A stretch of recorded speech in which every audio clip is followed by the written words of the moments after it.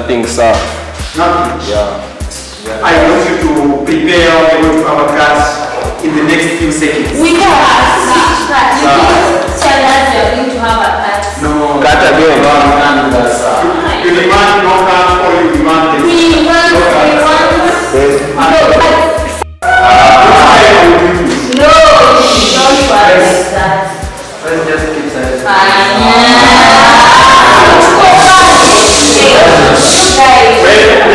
Please, allow me to give out the cards. It's not what we are doing. We're doing a job.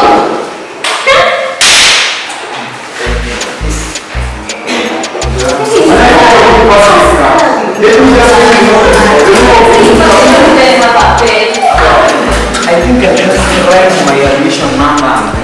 Exactly, that is all I'm going to do. And you are ready together, but without just having the cards. You too, you are not doing like that. That's a good idea.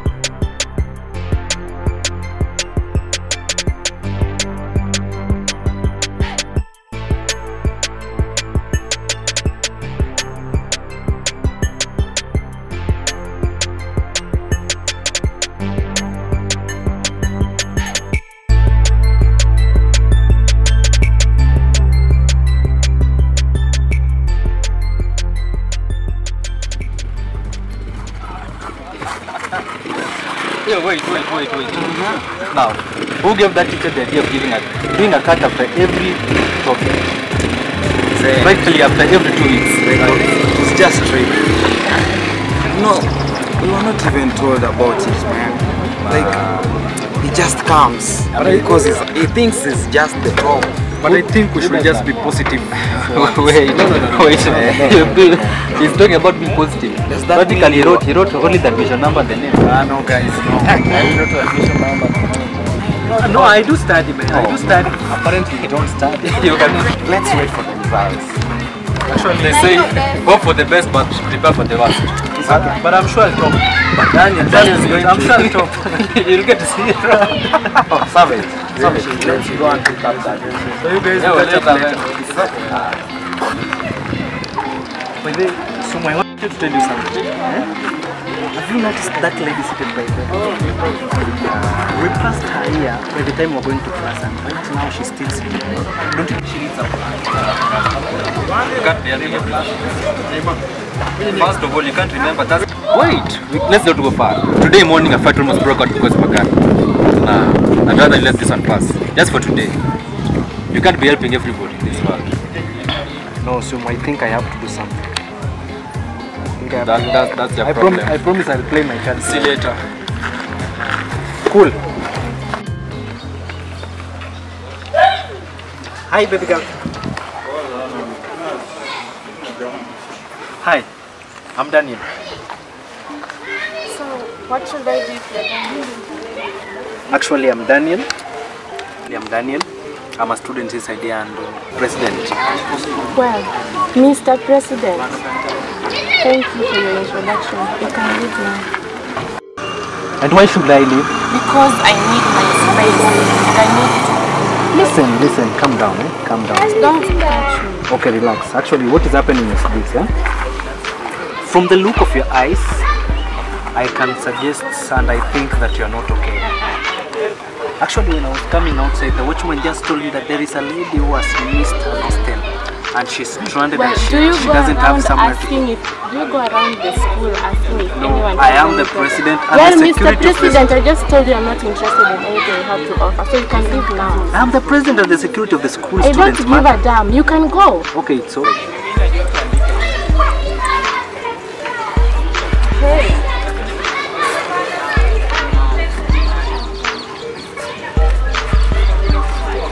Now can you talk?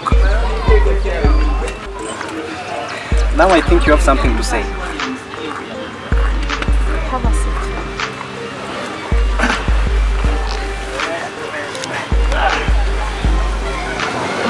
Mr. President, I mean Daniel. I just got admitted in the school. The hostels are full. I haven't made any friends yet. I am stranded. I don't even know where to start from. And to think of it, I can't go home. I can't go back home now. I just need someone. I just need someone to help me. Debbie, I want you to relax for me. I'll introduce you to a friend. She's a lady, she stays alone, so I think she'll help you out. You'll get somewhere to accommodate yourself for the time being as you sort yourself out. Are you okay with that? Well,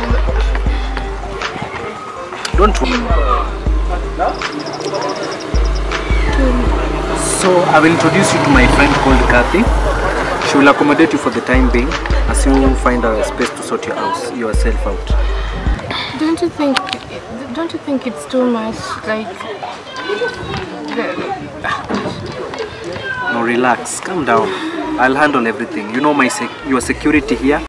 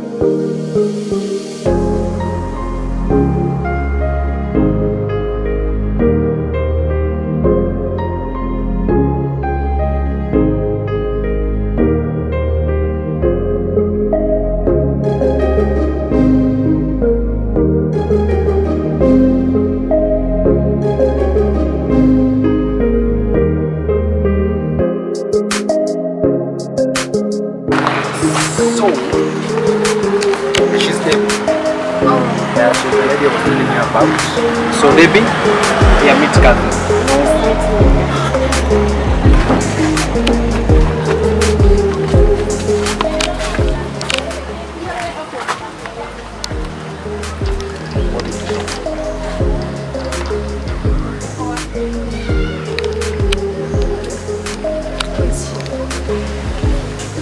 I told you she's just a lady that needs help. And do you know her? No, I don't know her. I just met her. She was in a problem, and I thought it wise to call you and tell you. So how do I help her? You just go listen to the story on her side, and then we'll see on how to help her. She just needs somewhere to accommodate for the time being.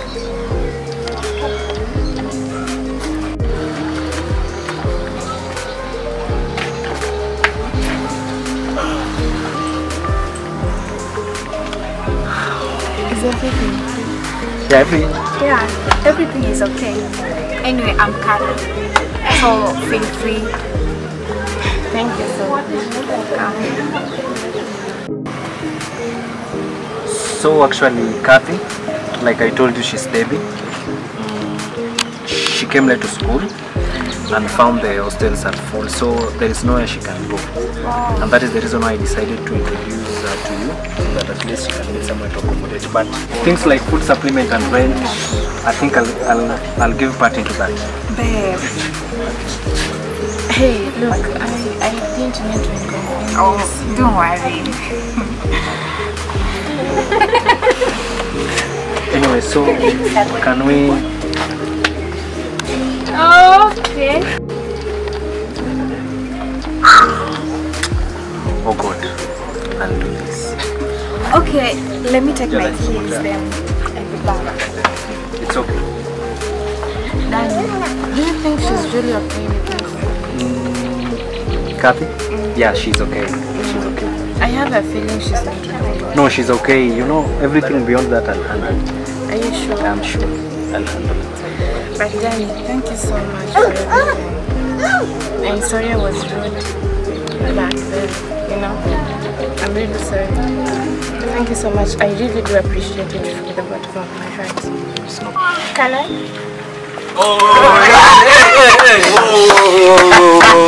Daniel. I got my hand,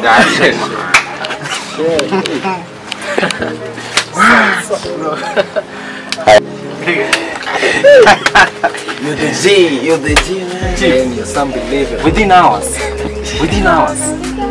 Man, you need to give me tips. What? Daniel, just today, man. And everything is happening like... What's up? So, when I take your house, tonight? No, guys. You know, it is a complicated issue. It's a complicated issue, man. But I know everything is complicated with you, but now with ladies.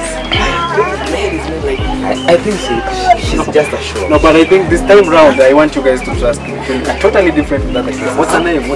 Now this time you need to hook me up. She's there. I can introduce you to her. She's pretty, man. I can introduce you to her if you want. She's pretty, man. She's pretty. Debbie. Hi, Debbie.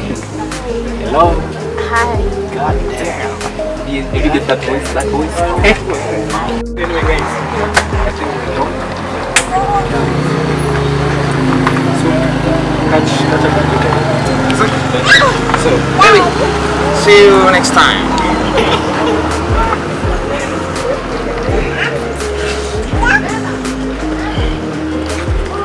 Your friends are just something else. yeah, actually, I'm used to them.